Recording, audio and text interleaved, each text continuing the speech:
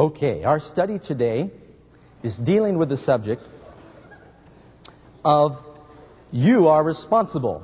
Now, is that a frightening thought? A what? You got a bunch of grease on your face. I have grease on my face? Are you kidding? Well, that would be embarrassing. We're here on national television. It's international now, isn't it? That's right. We're going to Europe. Did you know that? And you're telling me here I am in front of all these people and I've got grease on my face? You know, before I come to every meeting, my personal hygiene is very thorough. I deodorize my armpits and gargle and brush. I even tape up my socks to make sure they don't fall down. See that? Sure hurts when you take the tape off, too. And now you're telling me I'm sitting here on TV and I've got dirt on my face? I don't see anything on my face. How are you going to convince me there's something wrong with my appearance? A mirror? Where am I going to find a mirror? What do you know? Why is it always easier to see the dirt on someone else's face than your own? Have you noticed that?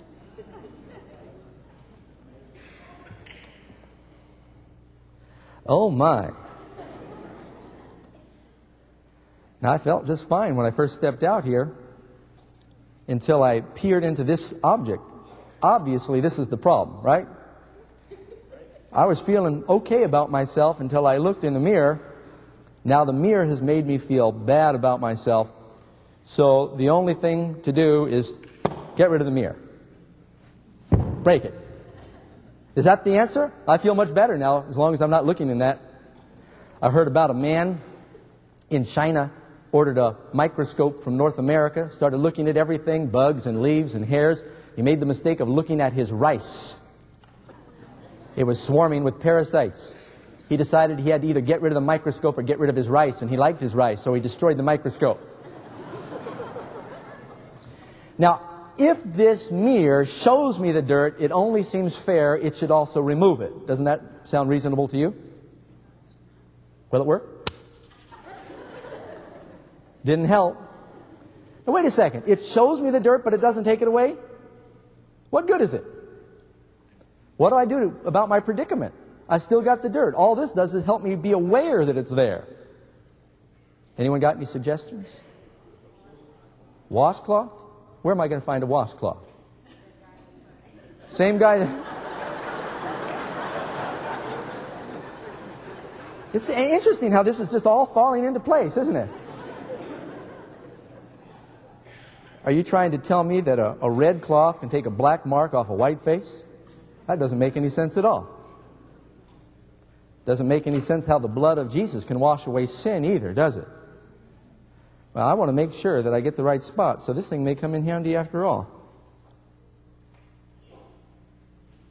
You know, one time I did this illustration, and I made the mistake of using a permanent marker.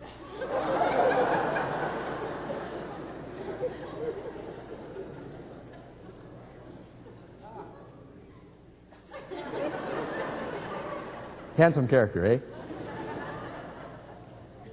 Do y'all get the point? The law does not exist. Our lesson tonight is on the law of God. The law does not exist for the purpose of taking away our sin. It was never intended to do that. The law is simply a reflection of God's will. It helps us be aware of our sin, and then we go to Jesus for cleansing. Now, friends, I need to tell you something. This lesson tonight is not going to be popular with some who are listening, and also for our viewers on TV.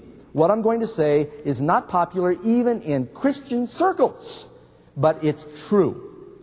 It's from the Bible. And let me tell you what's going on. The devil is attacking the law of God. You know why? Because by the law is the knowledge of sin. If you don't have a law, you don't have a knowledge of sin. Where there is no law, there's no transgression. If there's no transgression, there's no penalty. If there's no penalty, you don't need a Savior. By the devil attacking the law, he's attacking the very foundation for Christianity. You don't need Jesus if there's no sin and there's no law. You see what he's up to? The law doesn't take away our sin, but it helps us realize our need of Jesus. And so when people are saying we don't need the law anymore, Oh, that's a very dangerous doctrine. That is a doctrine of devils. Now, we're going to look at God's Word. Do we all agree to stick to the Bible, right? And if we stick with the Bible, we're safe.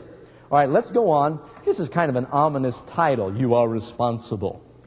But it's true. We do have an obligation as God's children to find out what His will is and follow it. Question number 1. Did God Himself really write the 10 Commandments? What's the answer? Absolutely yes. The Bible says He gave unto Moses 2 tablets of the testimony, tables of stone written with the finger of God. And the tablets were the work of God, and the writing was the writing of God on the tablets. What happened to the first transcript of the 10 Commandments that Moses received from God? Remember, he came down the mountain, they made a golden calf, Moses cast them out of his hands and broke them at the foot of the mountain.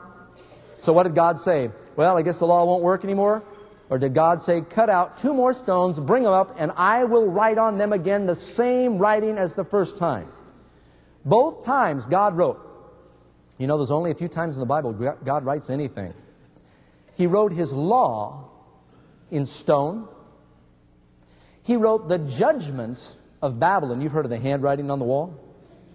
In fiery letters on the wall. And Jesus wrote the sins in the dust. Aren't you glad that the law is written in stone, but the sin is only written in dust? When you write something in stone, what does that typify? You don't change something that's written in stone. That's what it means. It's still there, friends. Number 2, what is the definition for sin?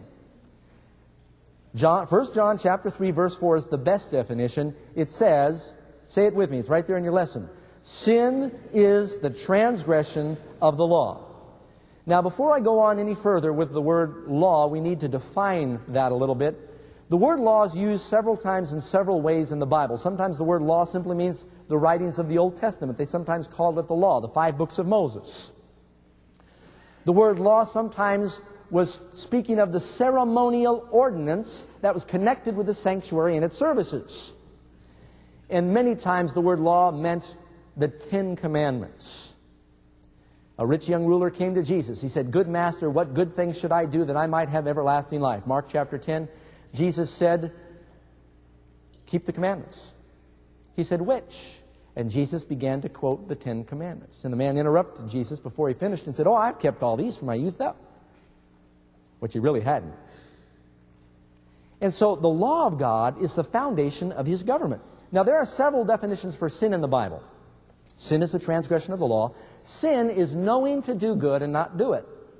You know, not only do you have sins that you commit, like when you murder somebody, but there are also sins of omission, when you omit.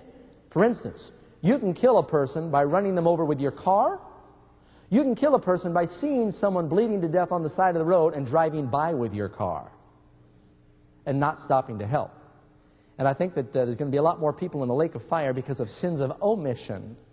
They just fail to do. They say, well, I don't rob, I don't steal, I don't kill, I'm a good person. But they don't do what God wants them to do. So sin is also knowing to do good and not doing it. The Bible tells us further, anything that is not of faith is sin.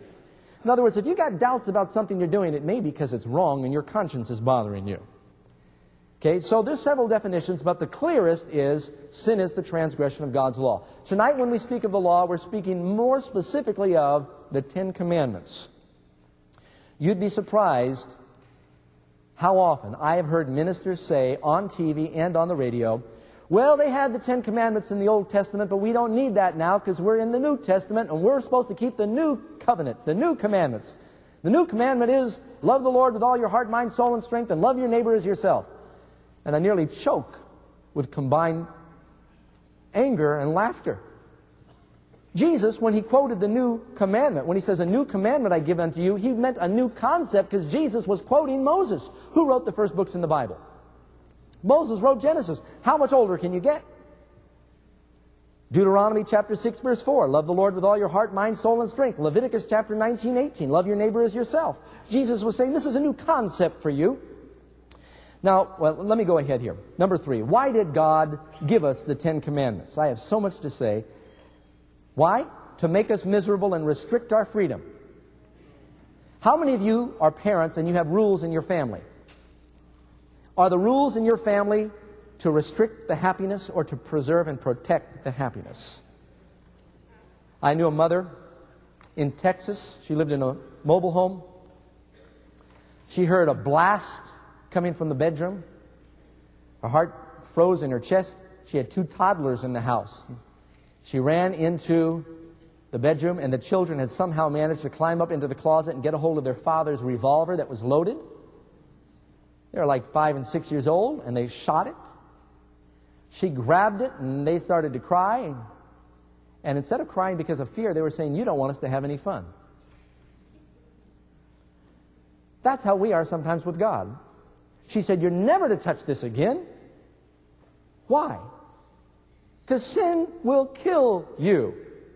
That's what a parent says to their children. The reason God wants us to obey is because He loves us, and when we disobey, it hurts us. Happy is he that keeps the law, happy is he. Proverbs 29:18. Proverbs 3, verse 1 and 2, "Keep my commandments, for length of days and long life and peace shall they add unto thee." How many of you want peace, long life, and length of days? Now, I told you I've been in jail several times before I was a Christian, never to visit. I was a resident. Once I became a Christian, I've only been to jail to visit. It's added a lot of peace to my life because God has changed my heart. Number 4, why is God's law exceedingly important to me personally? Well, it tells us, "So speak and so do as they that shall be judged by the law of liberty." Now, are we saved by keeping the commandments? Huh? No. We're saved by grace through faith. Are we judged by our works? Yes. The Bible says you're saved by grace, but it's very clear. Jesus said everyone will be judged according to their works. They'll be rewarded according to their works. Jesus said by your fruits, by your works, you'll know them. If a person says, "I'm a Christian, praise the Lord," and they're a serial killer as a side job, it doesn't matter what their profession is, their works say they're a liar, and the truth is not in them. That's what John tells us. Anyone who says, "I know him and keepeth not his commandments," is a liar. And there's a lot of people out there taking the name of Jesus in vain. They say they're Christians and they're disobeying God. Jesus did not die to buy us a license to sin. He died to prove that when He's in us, He can transform us and enable us to be different. And you'll never convince me otherwise. I shared my testimony last night. The devil had a firm hold on me. I used to drink and smoke and steal and lie and curse. And God, and it didn't all happen in one day, so don't get discouraged. God's helped me quit smoking. Praise the Lord, it's so good. I haven't had a cigarette in my mouth in 18 years. He helped me quit drinking. He helped me quit cursing. He didn't help me just cut back. Christians just don't cut back a little bit. God sets us free. He wants to restore in you and me the image of Jesus. Amen? And that's what angels are waiting for. They want to see people who will have more faith that God can make them different. And I believe He can. Now, don't misunderstand. Pastor Doug is not boasting that God is finished with me yet. Christ is my standard, not you. And when I look at Him, I see I have a long way to go. But when I look at how far He's brought me, I have faith He'll finish what He's begun in my life. So I don't live in fear from day to day. I still make my fair share of mistakes, but I see progress. I'm growing to become more like Jesus as I spend time in His Word. Number 5. Can God's law, the 10 Commandments, ever be changed or abolished? No. It's eternal. Jesus said, "He that hears these words of mine and does them is like a wise man who builds his house on" what? Rock. What did God write the 10 Commandments on? Rock. What is another name for Jesus? The Rock of Ages. He is the cornerstone. He is the foundation. Now you're saying, "Doug, how could you possibly equate the law with Jesus?" Turn with me in your Bibles to Psalm 40, verse 8. "I delight to do your will, O my God, yea, your law is within my heart." What is the will of God? You know, Jesus said, "Not everyone that says unto me, Lord, Lord, is going to enter into the kingdom of heaven." Well, who's going, Jesus? "But they that do the will of my Father in heaven." They that what? That hear the will? That talk about the will? They that do the will of God. What is the will of God? It says it right here. The law of God is the will of God. And does He say, "I abhor, I am miserable about doing your will"? He says, "I delight." Now, that's the part that everybody fails. A lot of folks start thinking about the law before they have the love. The law is just going to irritate you until you have the love. You must first fall in love with the Lord, or you will be powerless to obey Him. When the love of God through the Holy Spirit floods your heart, obedience becomes a joy. It's so different. That's what we need more than anything, is genuine conversion. If you wanted to do something temporarily, would you write it on stone? Would you write it with your finger? Would you speak it with your own voice? What more, please tell me, what more could God Almighty have done with the Ten Commandments that He did not do to impress us with its permanence? You know, in the Bible, they had the sanctuary, the holy place, and then the most holy place. How many of you have heard of the Ark of the Covenant? Everyone talks about this golden box, and they've made movies about people in search of the golden Ark of the Covenant, as though the treasure was the Ark. The golden box was there to contain some rocks inside. The greatest honor on earth was bestowed upon the temple of God, and the most sacred part of the temple was the Holy of Holies, and the only thing in there was a golden box, and the only thing in the golden box there on earth was the will of God written with His finger.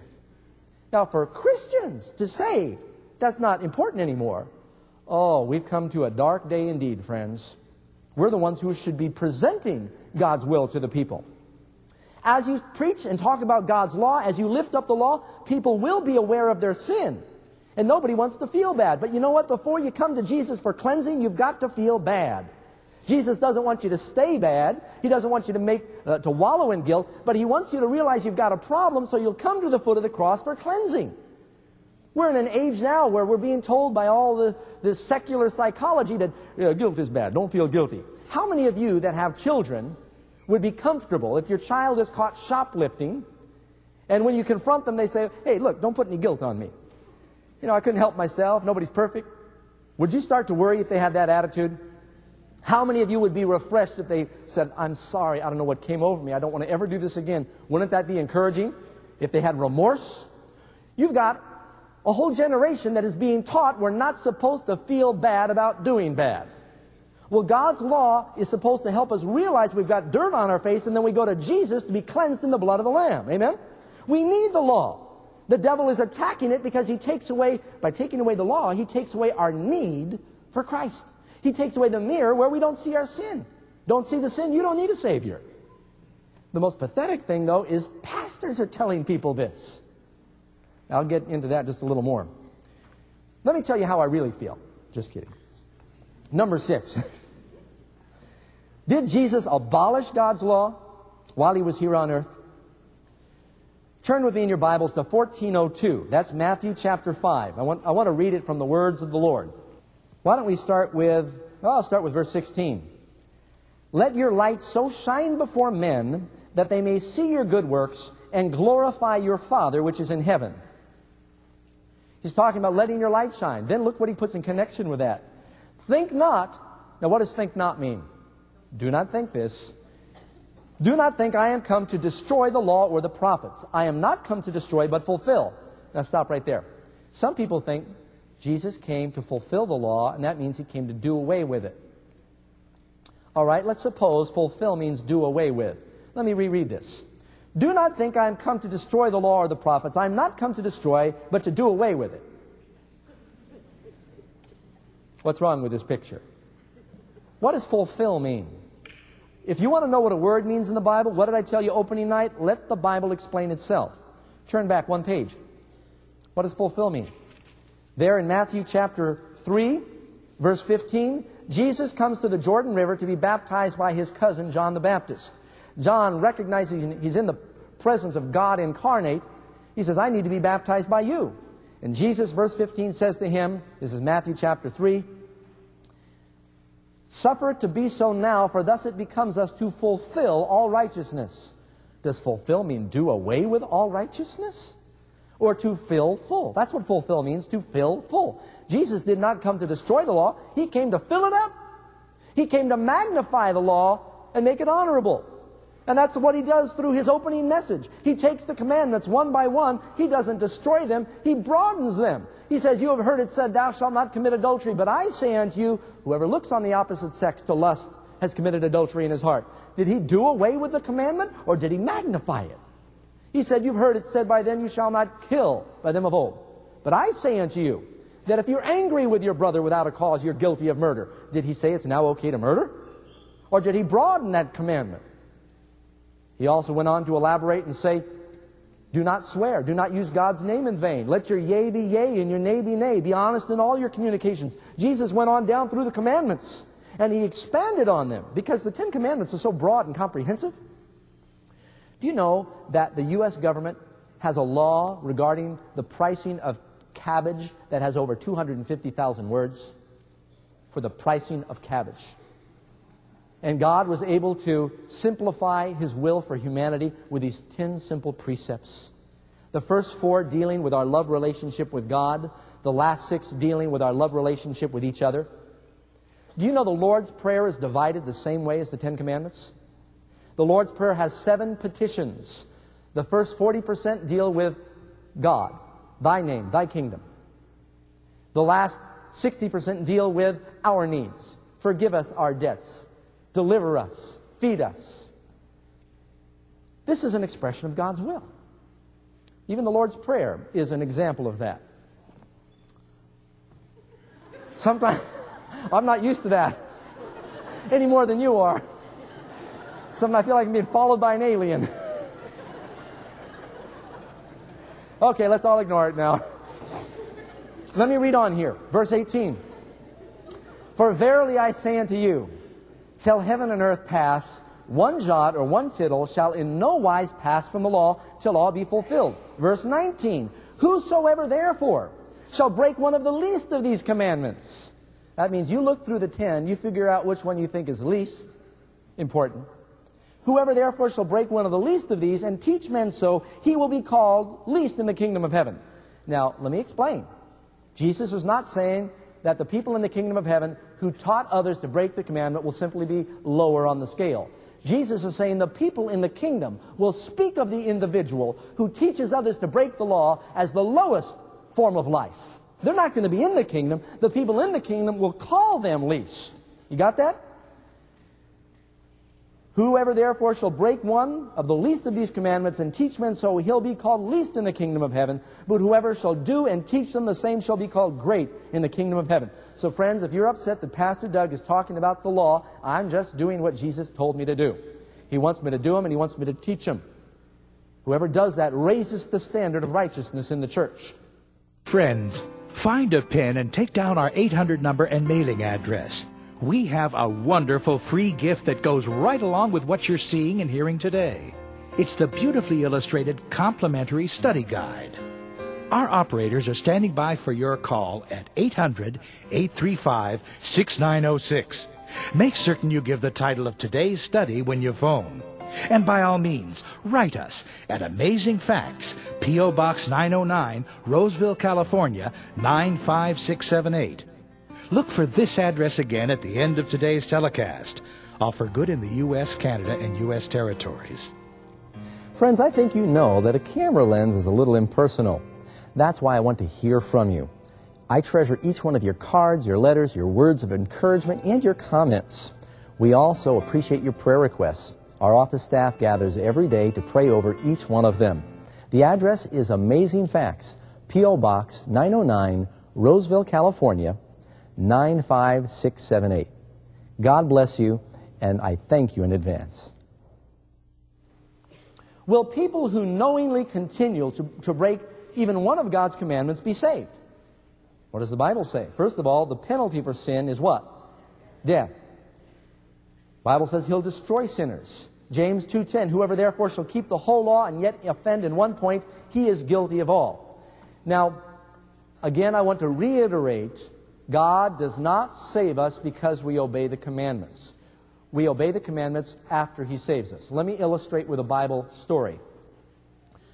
Did God first send Moses to the children of Israel while they were slaves and say, here's my law, keep my law, and I'll get you out of Egypt? Is that what He did? Or was the first step for them to sacrifice a lamb? First they sacrificed the lamb. Then they began their journey out.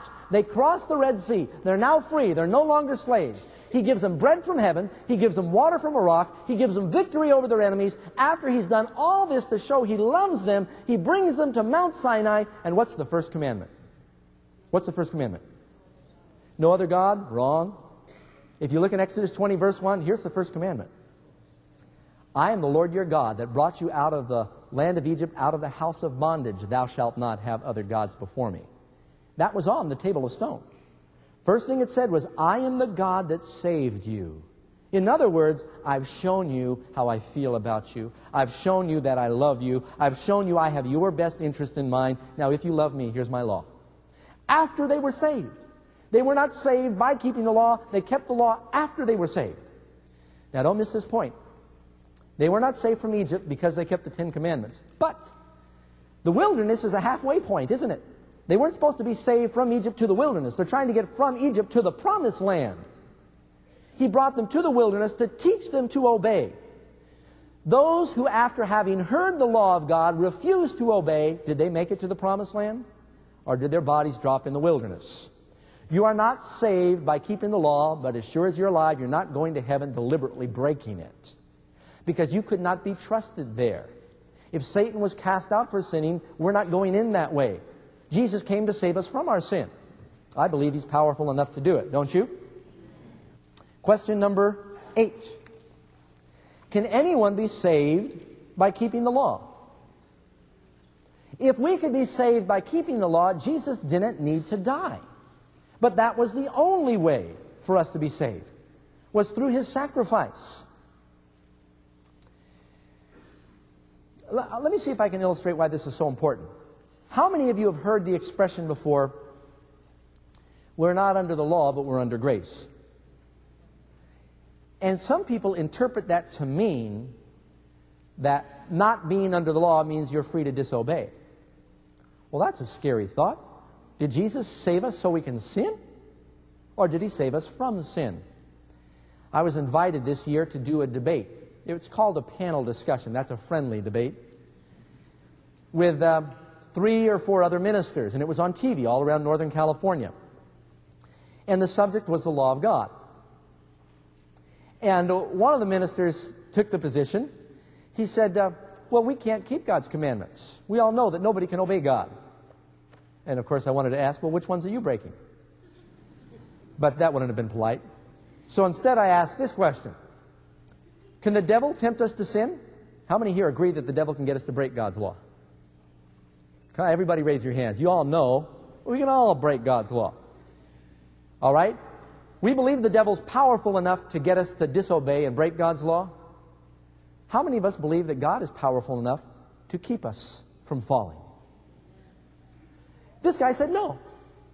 He said, yes, the devil can tempt us to sin, but God can't keep us from sin. And so in other words, your devil's bigger than your God. There's a lot of people out there that believe that. Well, we're all human, you know, and of course someone's going to say, well, who's perfect? We always like to do that. But what I'm telling you is the law is a perfect standard. If you lower the standard to what everybody's doing, it just keeps on going down to the lowest common denominator. That's what's happening in our society. I've got a lot more I can share with you on this that will be in future studies, but I need to move along here. Number 9. Why then is the law an absolute essential for perfecting Christian character? Fear God and keep His commandments, for this is the whole duty of man. You know, back during the days of the Civil War, North was fighting with the South, and they used to have a standard bearer who bore the number of the company and whether they fought with the North or the South on a flag. And these were brave characters because they went into battle holding a stick with a flag on it, no gun. Their job was to put the standard down and mark the territory that their forces had occupied. Whenever their flag was in a position, it meant their force, their company, their regiment had occupied that territory. And during one very fierce battle, during the time of Gettysburg, one of the standard bearers was following his men up the hill as they were trying to take possession of this hill from the south under murderous fire, and the soldiers from the north were dropping like flies, and the standard bearer made it up as far as his front lines made it, and he planted the standard, and pretty soon they began to retreat. And all of the northern soldiers went back down the hill under this fire. And they shouted to the standard bearer, they said, bring the standard back down here. He said, no way. He says, you bring the battle back up where the standard is. And you know what's happening now is people are being told, In order to reach more people for the church is supposed to lower the standard of the world to make it easier for the world to get in the church. And God is saying, no, you're supposed to bring the world up to where I am. That's the purpose of the church. We're not supposed to lower the standard. As soon as we stop talking about the law of God, church just becomes bingo. It just becomes potlucks and social activities. It doesn't talk about salvation from sin and victory and new life and deliverance. That's the danger of getting away from God's law. Number 10. What enables a truly converted Christian to follow the pattern of God's law? I will put my laws in their minds and write them in their hearts. I can do all things through Christ Jesus who strengthens me. When God's law is in the heart, now that's the new covenant. Jeremiah 31:31. You know where you find the new covenant? In the Old Testament. The new covenant is, I will write my law in their hearts. I will cause them to walk in my ways. The old covenant was the law written on stone. The Lord says, I'll make a new covenant with the house of Israel after those days. I'll put my law in their hearts and write them in their minds. How does God get His law in our heart? When we see how much Jesus loves us, love has a transforming power. When you really fall in love with somebody, you want to please them. You want to do everything you can to make them happy. There's an old drunk married to a very nice Christian lady, and he would stay late at the saloon. This is many years ago. Every night he lived in one of these Midwest towns, and she was always so polite. And the drunks got together one night at the saloon, and they were all bragging about this and that, and then they started bragging about their wives. And this old character said, you guys just be quiet because I've got the best wife and there's no comparison. He said, oh, no, I got the best wife. Oh, my wife can do this. He said, all right, you come with me. And he grabbed 2 or 3 of his drunk friends and they went stumbling down the street to this man's house. Well, it's already past midnight and they all stormed inside. Now, the man's wife was a Christian. She had been very patient. She was converted after their marriage and was a true Christian. Loved her husband, kind to him in spite of the abusive behavior. He stumbled in the house and started shouting upstairs, honey, come on down. She woke up and got her robe on, came downstairs. Said, my friends came over, get us something to eat. She said, give me a few minutes. And she went in the kitchen and started whipping something up. And one by one, these guys sitting around the table were sobering up. And they thought, this is really rude. What are we doing? And they said, I got to go. You win. Your wife's the best wife. Pretty soon she came out of the kitchen. She's got this platter of food. And her husband was sitting there at the table with his head in his hands and he was sobbing. And she said, what's the matter, dear? He said, why are you so good to me? He said, I'm so mean to you and you're so good to me. You're so kind and so patient. How come? And she said, honey, a few years ago I became a Christian and I now have everlasting life. And I've got joy and it's tough sometimes here, but I'm going to live forever in a world where there's no more pain. She said, but you're lost, and the only happiness you're ever going to have is this life, and I'm just trying to make you as happy as I can make you. And it broke his heart, and he became a Christian. It was her love that did it. You know, that's the power of Jesus. His love makes us want to obey. The 10 Commandments are summed up in love the Lord, love your neighbor. You've got 2 arms. Your 2 arms are not as productive without the fingers. The way you demonstrate love to God is through those first commandments. The way you demonstrate love to your neighbor is through the last commandments. Love is the fulfilling of the law. When we really have love for God in our hearts, you're not going to kill or steal. How many of you have children? How come you don't kill your children? No, let me tell you, because you'll be thrown in jail. The reason you don't kill your children is because there's a law that says don't kill your children. Isn't that right? You know, there's some people that do it in spite of the law. How many of you ever think, well, I'd sure like to dispatch with my child, but I'd probably get thrown in jail? Most of us, hopefully all of us, don't even consider the law, do we? There is a law that says don't kill your children, and there is a penalty for that law, but that law doesn't bother us because we love our children. We don't even think about it. When you love, it's automatic. That's how it is with all of God's commandments when we really love Him.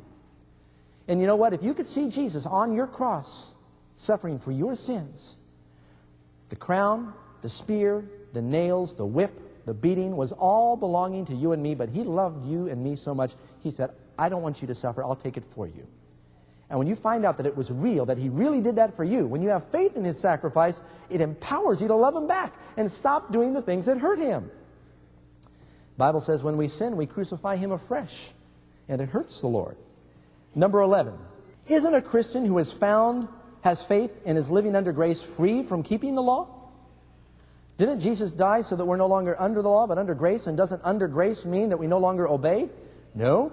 Under grace means that you're no longer under the penalty of the law. When you come to Jesus, you're under the penalty of the law. The penalty is sin. When you accept Jesus, you're no longer under the death penalty. You're now standing on the law. It's your foundation. You're under grace.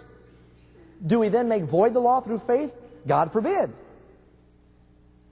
I was driving in Ukiah, California, and I was going a little too fast. And you know, I'm a really deep thinker, so much so that I passed a highway patrolman. No, I don't mean I passed him while he was on the side of the road. I passed him while he was in the other lane. And pretty soon the lights came on, and he pulled me over. And you know what the ladies start to do? They start to cry. I tried that once. And she didn't give me a ticket. The lady policeman. Anyway, the fellow pulled me over, and he said, you know, you weren't going that fast, but I was following somebody, and I felt kind of stupid when you passed me. And I said, oh, officer, can you please have mercy? I said, are you guys allowed to have mercy? I said, I was just on a highway where it was 65, and I wasn't thinking, and our insurance rates will go up. I've got a good record. And pretty soon he said, all right, I believe you're telling the truth. Tell you what, I'll pay your ticket for you. Just kidding. He said, we'll forget about it. Now, I was under the law when he pulled me over because I broke the law. As soon as he said, we'll forget about it, I am now not under the law anymore. I'm under grace, which of course means that as soon as I walk back to my car, I rev my engine. I put it in second. I popped the clutch. I peeled away, spraying dirt and gravel everywhere because now I'm under grace. I can go 90. Is that what I did? No. No. When he said, you're free to go, now I'm under grace instead of the law, I put my blinker on. I looked both ways. I pulled out slowly, and I went 52.5 miles an hour because I'm under grace now. When a person's under grace, they are more careful than anybody to obey because they're a new creature now, right? We're Christians. We're demonstrating what God is like. He doesn't save us in sin, but from sin. Number 12. Are the 10 Commandments of God reaffirmed in the New Testament? Are they? Yes. You do not find one of the commandments you do not really find very clearly. The commandment that says, thou shalt not take the name of the Lord thy God in vain, you don't really find that word for word in the New Testament, but the principle's there. In the Lord's Prayer it says, our Father which art in heaven, hallowed be thy name. Isn't that the same principle? And again it says, you should not blaspheme the name and the doctrine of God. So you, in principle, find all the 10 Commandments in the New Testament. Number 13. Are God's law and Moses' law the same? What's the answer? First of all, Moses brought the 10 Commandments to the children of Israel, but it's the law that God spoke and God wrote. There were two distinct laws. The law of Moses was written on paper. God's law was written on stone. Moses' law was put on a side of the Ark of the Covenant. God's 10 Commandment law was put in the Ark. Moses' law was written by Moses. God's law written by God's finger. Moses' law came after sin. God's law existed even before sin. See what I'm saying? Moses' law revolved around the temple and its sanctuary, and they were shadows and types. And when the veil ripped from top to bottom, it passed away. God's law is not just for a certain race of people, it's for all people everywhere. It's an expression of His very character. Number 14. How does the devil feel about people who pattern their lives after the 10 Commandments? What does it say? Revelation chapter 12. The dragon is wroth with the woman. Now this is a woman clothed with the sun, standing on the moon, stars above her head, the light of the world. God said to the church, you are the light of the world. The dragon is wroth with this woman. And what are her characteristics? She keeps the commandments of God and has the testimony of Jesus. Now, there's two things you can do to be sure you're doing the right thing. One is do the things that make God happy. The other, that's almost just as good, is do whatever makes the devil mad. If it makes the devil mad, then you're probably doing the right thing. Am I right? Is the devil mad at people that obey God? Yeah, then you're probably doing the right thing. The devil's got the rest of the world disobeying. And God can enable you and I to obey. And number 15, do you believe it is essential for a Christian to obey the Ten Commandments? Friends, when Jesus prayed in the Garden of Gethsemane, Father, if there be any other way, let this cup pass from me. The very fact that the cup did not pass was because there was no other way. Jesus died for our what? What is sin? Transgression of the law. Jesus died for our disobeying His law. To not only forgive us, but to empower us to be new creatures. And I believe my God is powerful enough to enable us, because of love for Him, to do His will. Do you believe that? I pray your answer is yes.